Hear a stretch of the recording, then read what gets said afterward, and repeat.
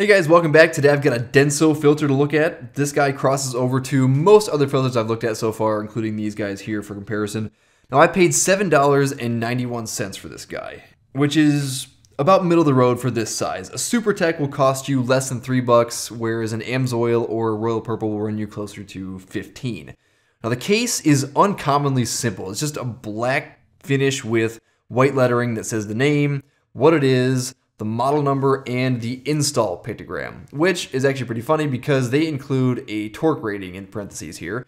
Now I went through the entire graveyard of filter cases that I have, and none of them has a torque rating on it. They all have just the number of turns. So if you want to install this with a torque wrench, more power to you, but I just thought that was funny. The case feels, or the can feels pretty stiff, which tells me the wall thickness is probably 20 thousandths of an inch. I wish it was thicker, but the weight being 311 grams, which is pretty average for a good quality filter, tells me it's probably not any thicker than that. The heaviest I've seen is 350 grams on a Bosch Distance Plus that had a really beefy base plate, so I doubt this case is any thicker than 20, but we will see when I cut it up.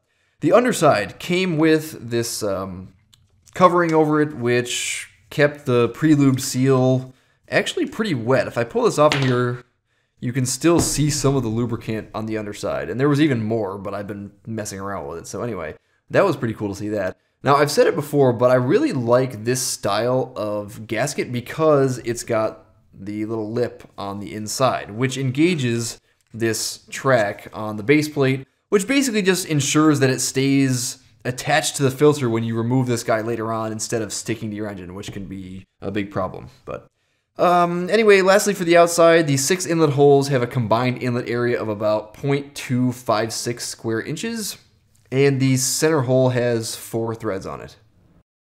On the inside, the media has a total area of about 76 square inches. Compared to other non-wire backed filters, that's a little bit low. The Mobile One will give you in the mid-80s, and this Fram Extra Guard has a little bit over 102 square inches of total filter media.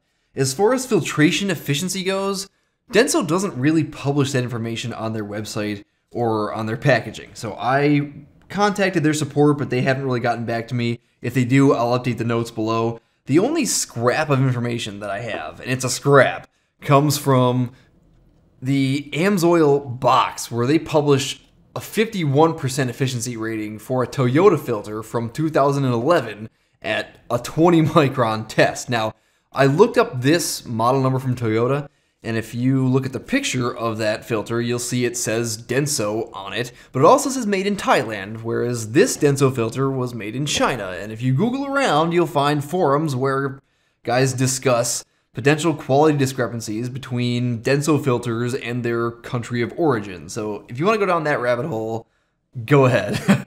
Anyway, but even if this Amsoil number of 51% efficient is accurate for this Denso filter right here, it wouldn't really surprise me because that's a 20 micron test, and fully synthetic media performs well at that for those tiny particle sizes. This is just probably a cellulose or synthetic blend or something, and they don't usually do as well down at that level. So if you were to put the Denso filter through a 30 micron test, you'd probably get somewhere in the 90s, because look at this Mobile One box, okay? They advertise a 99+% efficiency rating, but they're doing a 30 micron test, and they also have a, media that's not fully synthetic. So anyway, I don't know what the efficiency of this is, but if it's good enough for Toyota and the build quality is clearly decent, then it's good enough for me.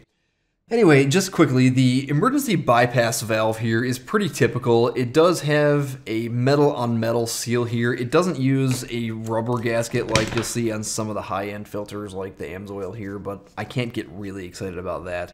The case is the 20 thousandths thick steel that I was kind of expecting. And lastly, the center tube is the preferred spiral wound or helical style design. And it also happens to be the largest diameter that I've come across yet for these filters, for what that's worth. So anyway, that is Denso for you. If you want to see any other filters, please leave your requests in the comments, along with any other questions, and thank you for watching.